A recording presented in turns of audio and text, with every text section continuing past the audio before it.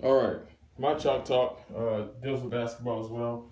Brian McCormick touched on a couple things basketball-wise as far as the three-man weave. My five-man weave is a little bit more detailed than what we discussed and how we do things as far as the variability and the fake fundamentals are concerned. When we look at the five-man weave, we have one guy here, 2, 3, 4, and 5. So when we do this, we'll look at it again with no defense. Same thing as what Brian discussed. So there's nobody here to defend, so it gives you a fake idea of what's really going on. So when we run this five-man weave, we'll have these guys coming out to collect these passes, going down the court ultimately to get a shot or a bucket. We're doing one pass, go behind, one pass, go two behind, one pass, go two behind, so on and so forth until we weave our way to the actual goal. Okay, and the same thing goes back to the other goal. In the 5-on-4 drill, the way the difference is in the variability is that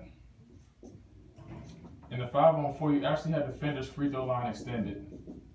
Okay, so if the coach is standing here and he calls out the three-man, for example, so the person who has to check him has to touch the baseline before he comes back down the court. Okay.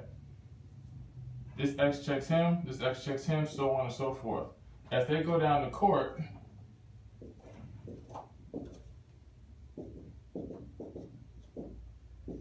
you have this three-man who had to come and touch the baseline to either get back to his man, or if this man takes his man, he has to call out and go to his man. If he takes his man, this three-man has to go to his man now. They have to get back in transition defense to stop the ball, to make sure they don't score. Get back in a half-court set to be able to do something court-wise, game speed, game-type situation to make sure that they're all on the same page. The difference in these two, I couldn't find many differences in the Articles Plus in the Ohio Library, but what I did find in the rink book, page 109 through 111, is the 4 stages that we discussed in the rink book about the content analysis and development. So in stage 1, they talk about the conjunctions of passing and dribbling, but it's a fake fundamental because it's not, in the five-man weave, it's not giving you a true understanding of how to play defense based on that transition offense.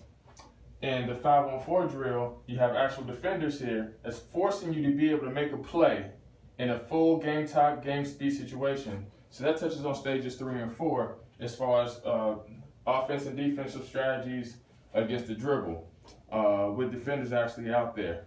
The compare and contrast of it is to understand, based on what you have between the two, that if I have defenders on me, it gives me a more real-time, real-life aspect of what they expect when I get out on the court and how to respond, react, where to dribble, who to pass to, who to communicate with.